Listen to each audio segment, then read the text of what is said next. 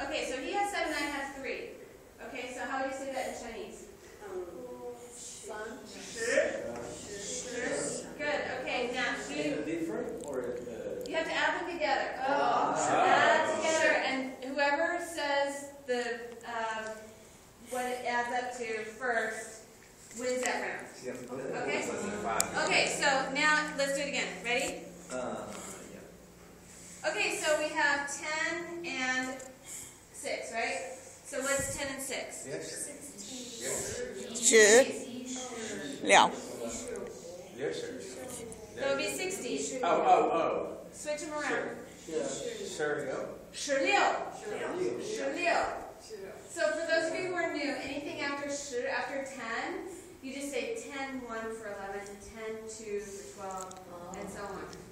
Okay? So Daniel, do a 10 with me. 10. Do a 10. Oh. Right. Okay. So now we have 2 10s. So how would you say 20? 20. 20.